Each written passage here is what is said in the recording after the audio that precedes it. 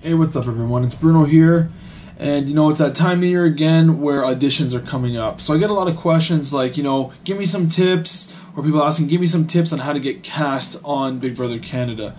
So, I do get asked this a lot, so I figured, you know what? Hey, let's make a video, and let's tell you a few tricks or tips, at least that worked for me, to get me cast on the show.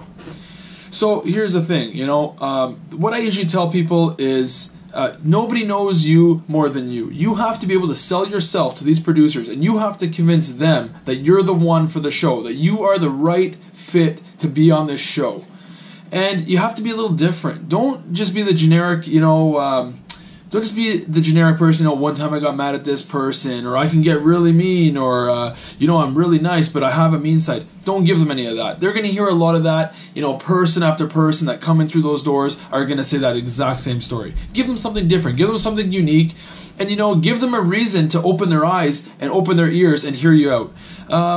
For me, for instance, one of the things I think that helped me get cast was I'm a world-class gamer. I was ranked #1 in the world on my server for certain classes on 2 separate servers. I'm a dad. I'm a younger dad.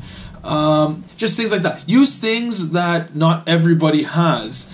I'm a black belt in martial arts. Things like that. Another tip I would tell you, don't go in with a written speech. It just comes across phony, and it just doesn't come across genuine. But my advice to you, maybe jot down some notes.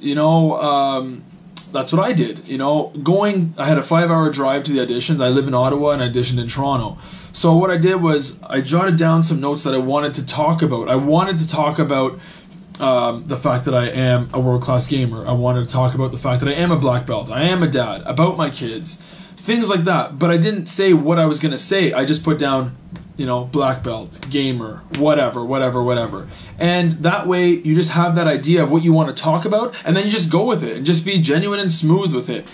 Another thing is, going into the auditions, I said to myself, I'm going to give them 100 reasons to say yes, and I'm going to give them no reasons to say no. And that's what you have to go in. Go in with the attitude that you're not going to give them a chance to say no. You're going to make them want to say yes, and you're going to make them want you. You're going to want to make them believe that they need you for this show. They need you. You are fit for this show.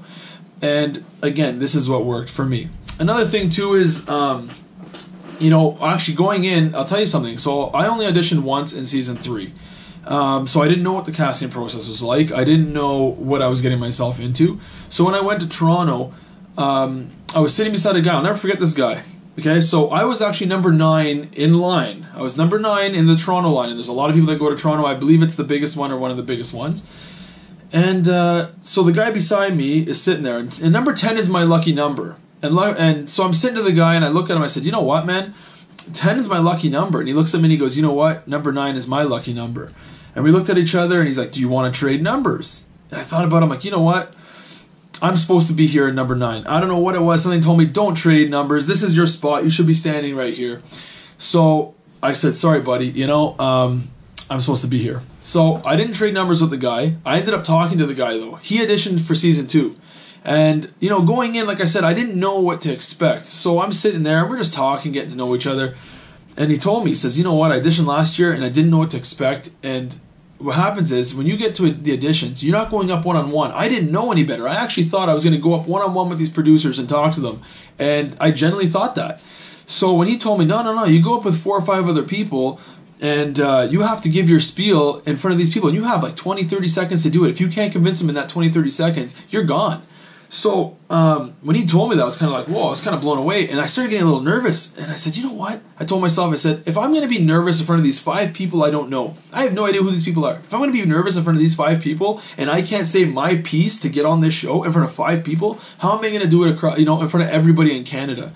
So I put myself in the right mindset. So my advice to you guys, if you don't know, or not even advice, but my tip is if you don't know what you're getting yourself into when you go to audition, just remember, you're not going to be up there alone. So if that's something that would have thrown you off guard, now you're prepared for it. You do go up with 4 or 5 people. And again, this is a show, and they're going to want to see how you interact with people. If someone tries to push you around in the audition, if you're up there with 5 people and someone starts chirping you, shut them down quick. Chirp them back. Be quick. Give them something right back, because that's what they're looking for. They want that. if you just kind of retreat and let this person, trash talk you, your chances are going to be a little slim. Now, I'm not saying go and trash talk people in your group, but if someone does come at you, be quick and get them back and make sure you win that battle, because they're going to like that. It's going to be bonus points in your corner. What else? Again, just be unique. Tell them things that they don't hear every day. Don't drag on your stories. You want to make them interested in your story right off the bat. You don't want to drag a story on and on and on and make their eyes glaze over. Be quick to the point. The first story you tell them should be a crazy one or a good one or something that's going to catch their attention. Don't start off by I don't know. Don't do that stuff. These people, their time is precious. They got to go through 1,000 people in Toronto or whatever it is. They don't want to waste their time. They just want to get in there quick and get it done with. So, hopefully that stuff helps. Also, be presentable. Don't go there looking like a slob. You got to look at it as a business opportunity. Big Brother is a business. At the end of the day, it is a business. It's a TV show. It's a business. So go look in the part. Costumes and stuff, I personally don't recommend them.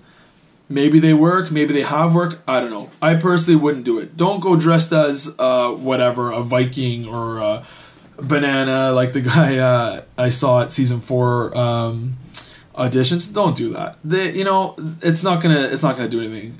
It's not gonna do anything.